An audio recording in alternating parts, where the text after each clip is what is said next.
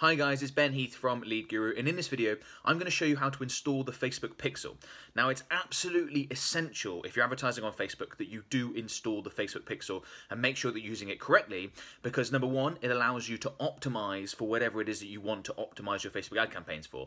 Let's say for example you're looking to generate purchases or looking to generate leads. Well, if you have the Facebook Pixel installed on your website, you can tell Facebook, I want to generate purchases, I want to generate leads, and they will optimize your campaigns so that you generate more purchases and leads. They will improve your campaigns to help you achieve that objective. That's a huge point. The second thing is that the Pixel is what allows you to retarget with Facebook advertising. Now, you've probably heard of retargeting and heard how effective it can be, but it is true. If someone's already visited your website, but they didn't purchase, they didn't become a lead, it's very, very effective to advertise to that person again, retarget them, put ads in front of them and get them to take action.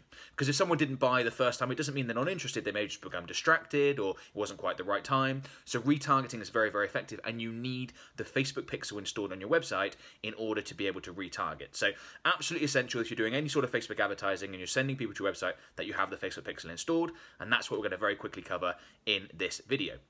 So right now I'm in a demonstration Facebook ad account. You can see all sorts of stuff down here. Don't worry about it. I am in Ads Manager. If you don't know how to get here, what you need to do when you're in your Facebook profile, you'll have a little arrow up here. It'll be in black, a little downwards arrow. Click on that, and then you should see Manage Adverts, Manage Ads, something like that. Click on that button, and you will come in to a view that looks something like this.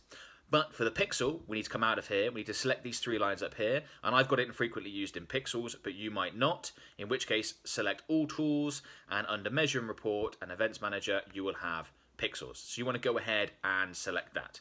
Now, if you've never used the Facebook Pixel before, then you might not have it set up. So you might not have this data in here where we've got, you know, various things, various events and things like that. That's absolutely fine. It might just have a blank sort of screen that says setup pixel. That's not a problem. I've already done this demonstration in this ad account, so I'm sort of showing you the process. But all you want to do is go in, and in my case I'm going to select details, and then what you will see once I've done that is that there is a setup button. No matter what screen you've got, there will be a setup button somewhere. That's what you need to find. If you're just setting up the Pixel to start with, go ahead and click setup. If you've already set it up but haven't installed it on your website, then you'll have a view that's more in line with what you can see here. So we want to click Setup, and we want to go with Install Pixel. And now everyone should be in the same space, no matter whether you've set up the Pixel or not before. So if you're fortunate enough to use one of these partners, things like Squarespace, WordPress, Shop, in fact, I'll open it up here. Things like Squarespace, Kajabi, Magento, etc. Installing the Facebook Pixel is very, very straightforward. Just click on the various options and go through the steps. Basically, what it'll involve, all you need to do is put in your Facebook Pixel ID, and then these platforms, for the most part, you know, some of them are slightly different, will automatically populate your website with the pixel code, and, you know, for example, Shopify will then feed all the data back into your ad account, how many purchases you generated, what the sales value is worth from those purchases, how much it costs you to generate those purchases, all this fantastic data. They'll do it very easy. So I'm not going to show you obviously how to go through each and every one of these options. It's very straightforward. If you do use one of these, come through and check the list, just go ahead and click on them. Follow the steps. Facebook make it very, very simple, and then go through and complete them, and the Facebook Pixel will be installed on your website. Very straightforward.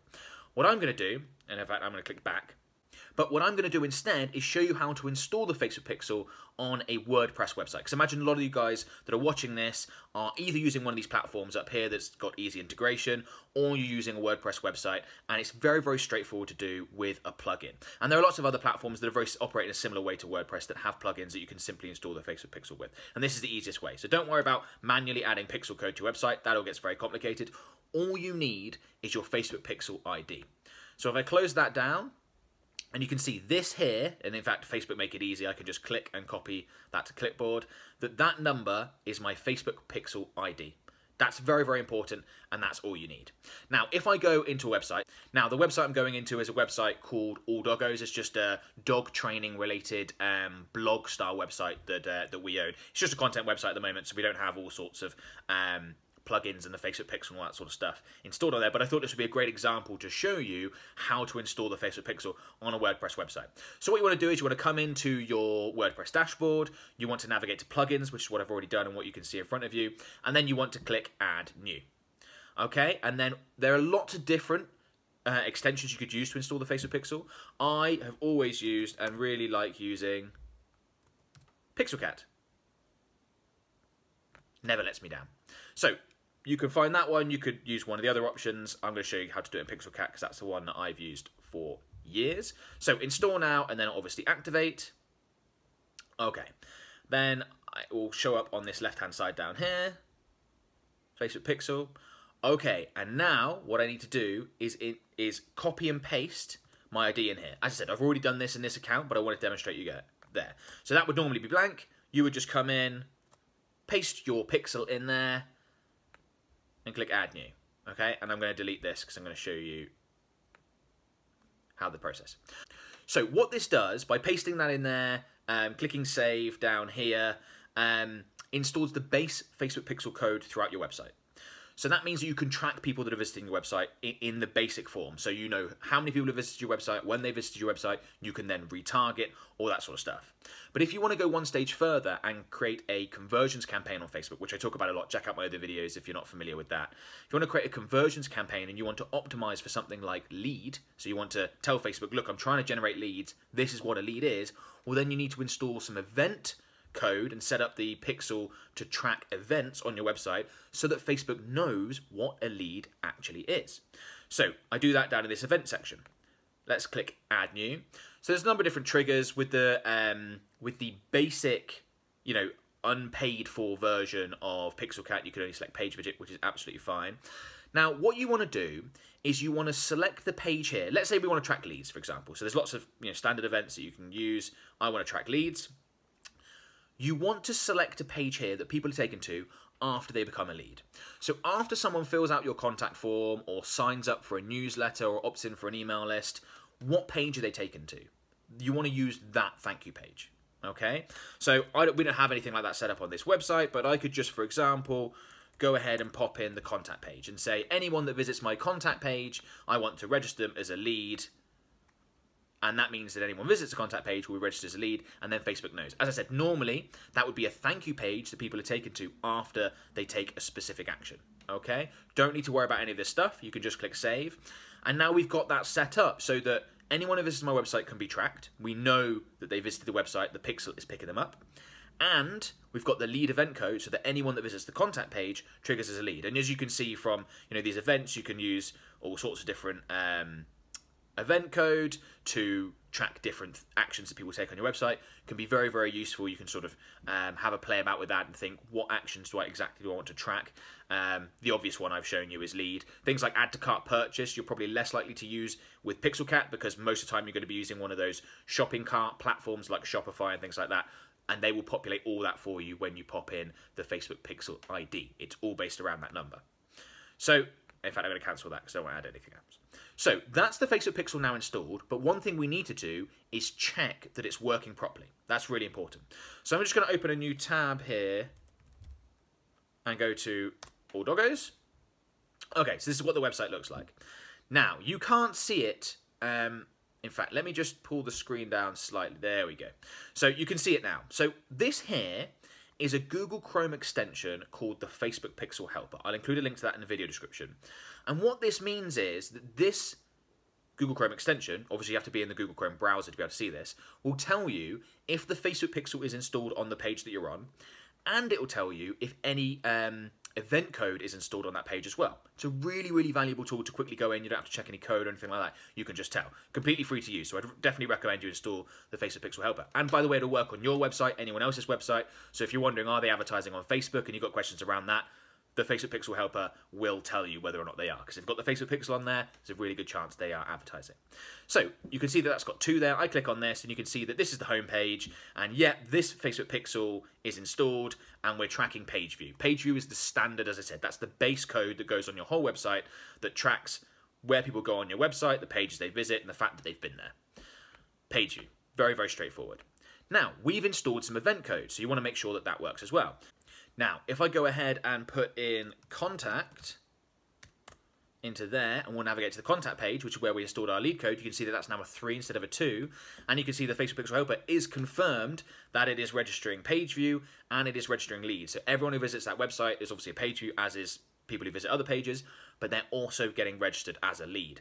Now, you can be a little bit more advanced with these with these events. So, for example, I could assign a value to the lead. Now, if I quickly come back in here, I can, for example, oh, that's live. I'm sure I can edit this. You know, we can add in parameters. Here we go, and pop in a value. So let's say I know that each lead is worth, you know, £100 to my business on average. You might be able to make that sort of calculation. I want to make sure that that's activated. Click save. Now, if we come back to this page, the contact page, and I refresh this page, we're still registering, obviously, page view and a lead as we wanted, but we can also see that the value there is £100, GBP is the currency. Now, that data will be fed back into my Facebook ad account. So if I'm advertising on Facebook and I'm generating leads for, let's say, you know, £20 each, the value can be displayed, the lead value can be displayed in the columns within my Facebook ad account, which is absolutely fantastic. It's particularly valuable for you know, e-commerce businesses and businesses that are selling products and people's order values vary. With leads, you're going to take an average, so you can make that calculation quite easy yourself. But with e-commerce businesses, business selling products, there might be quite a big valuation in the value of a customer. That data will be fed back into your Facebook ad account. You can see, yesterday we spent $350, we generated $800 in sales. You know, that's a 2.2x return on ad spend. That's great, or that's not high enough. You can use that information to make your decisions. So there's all sorts of really cool stuff you can do with the Facebook Pixel. I'd strongly, strongly recommend that you get it installed. As you can see, it takes minutes to get installed. We know we've now got this installed. We've also got an event installed. We've also got some values being fed through. Very, very easy things. Those are the only 3 things you need to do with the Facebook Pixel. Very easy to do and very easy to get installed on a WordPress website. And as I said, if you're using a platform like Shopify or something along those lines, it's even easier than the process that I've just been through. So hopefully that video has been useful. One thing I want to quickly tell you about before you go is my 5-part Facebook ad template, which you can download right now for free. Now, this Facebook ad template includes some of the best performing ads that we've created on Facebook for a number of different clients in a number of different industries, and we've broken each ad down into its component parts and explained what we've included in each and why. So if you're looking to get better results from Facebook, looking to improve your Facebook ads, you should find this tremendously, tremendously valuable. You can download it right now for free. As I said, all you need to do is click on the link in the video description. That'll take you to a page on our website, and you will be able to download it there. So as I said, hopefully this video has been useful. If it has, please, please, please give it a thumbs up, give it a like. Only takes a second, but I really appreciate it. Don't forget to subscribe to my YouTube channel. You know, I release Facebook advertising related content like this, help you achieve Facebook advertising related things all the time, every week. So if you want to find out more about that, then subscribe to the channel. If you've got any questions, or you want to let me know what you think of this video, please comment below. Always appreciate it when you guys comment below and let me know that this video was helpful. Shows me that I'm doing the right thing. So I'd appreciate that. Anyway, thanks a lot, guys. Bye-bye.